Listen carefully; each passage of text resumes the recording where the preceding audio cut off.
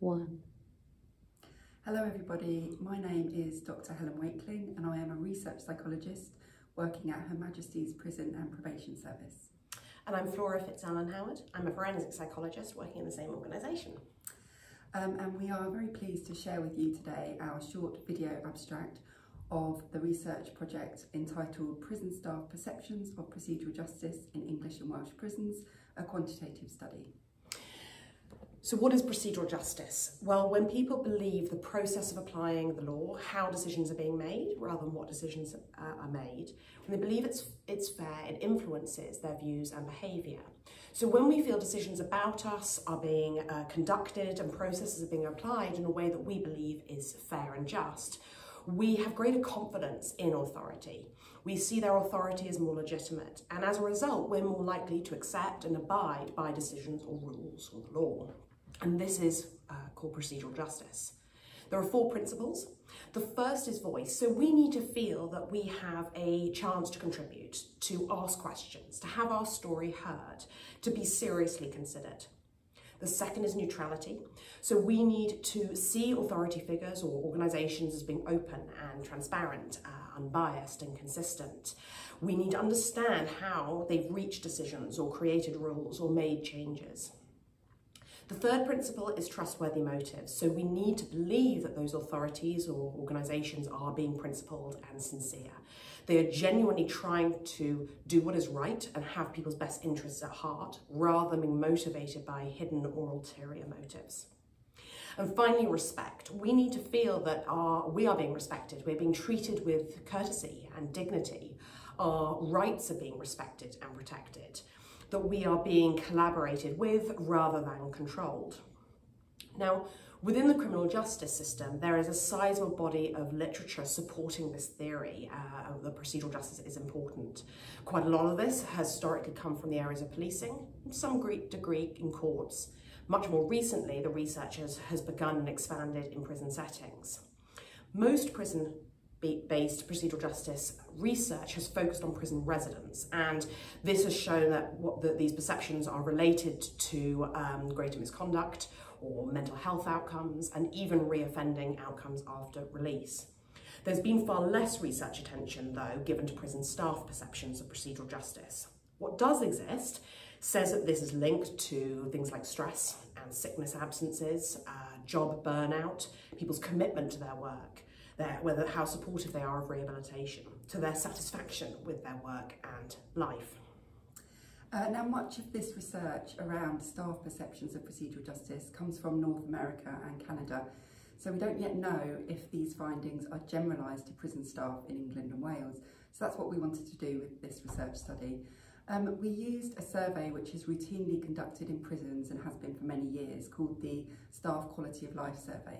And we generated a procedural justice scale using 27 items from this larger questionnaire, which was shown to have good reliability and validity. And the scale included items which related to the 4 components of procedural justice.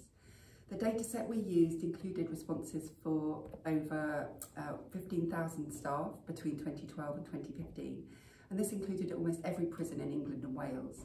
And in addition to this survey, we were able to use official organisational data such as staff sickness absence rates. So what did we find? We found that significantly better perceptions of procedural justice were held amongst female staff, younger staff, those working in public rather than private prisons, and staff working at more senior levels. Procedural justice perceptions also varied by time in job, with those who've been in post for less than 1 year having significantly better perceptions of procedural justice than all other groups, and perceptions worsened as time in post increased. We also found differences between the type of prisons our colleagues were working in. So those in open prisons had significantly better perceptions than most other prison types. But that said, even within types of prisons, such as locals, they still varied, suggesting there are individual differences between sites. We then wanted to know how procedural justice perceptions related to a number of other factors, and we found that feeling treated in a more just way was significantly related to greater trust, to greater compassion and commitment towards prison residents, to greater positive attitude towards those in their care, to greater professional support and more support for rehabilitation rather than punishment, for people in our care. Sickness rates and stress were also related, so those with more positive perceptions had lower levels of these as well.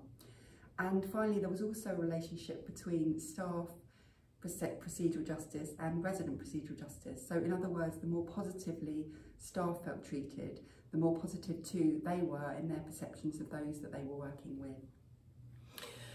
So together these findings provide good evidence of the significant relationship between procedural justice and staff outcomes for those working in prisons, and also suggest that the findings from other countries of a similar nature are generalisable to our colleagues in England and Wales.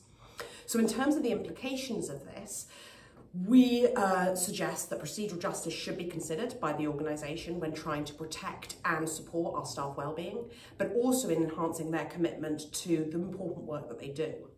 When it comes to our responsibility for the rehabilitation of people in prisons, the treatment of staff also seems to be important. When they are feeling treated fairly in the workplace, it seems to have a potentially positive knock-on effect for the people in our care. We need more research on procedural justice in prison and probation settings, but in particular what we need now, we believe, is to have research on how we actually improve perceptions and what impact that then has on outcomes. So thank you so much for listening. So that was a very brief summary of the research. So if you are interested, please do read the full report. And as well as that, we have a sister paper which looks at procedural justice perceptions of prison residents, which is published in Criminal Justice and Behaviour. So please do take a look at that if you're interested. Thank you.